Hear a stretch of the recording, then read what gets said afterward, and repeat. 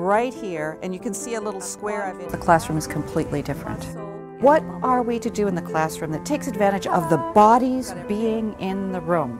I was frustrated by the lack of engagement in my big lecture class. With LectureTools, I started thinking, what do I want them to know right now? Not what do I want to be saying to them, what do I want them to know? So it changed my whole point of view. I took my PowerPoint slides, uploaded them, very simple to do.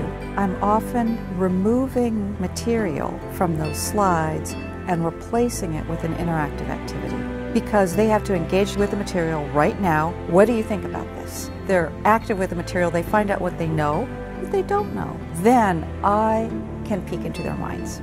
I can see what they don't know. It's right there on the screen.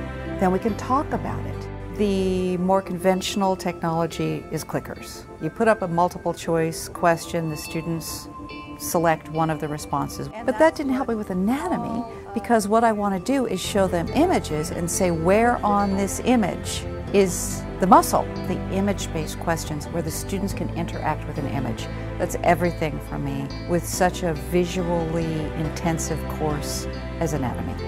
I can ask them about a particular muscle that they're still learning with the free response. They make up anatomical names. I love that because I can see right where they're thinking. They can get rewarded for partial learning, for diving in to the material. It's activating them. Instead of teaching, it's learning. It changes everything for me. Sharing the material, a conversation about the material, which is joyful for me as a professor and much more interesting to them.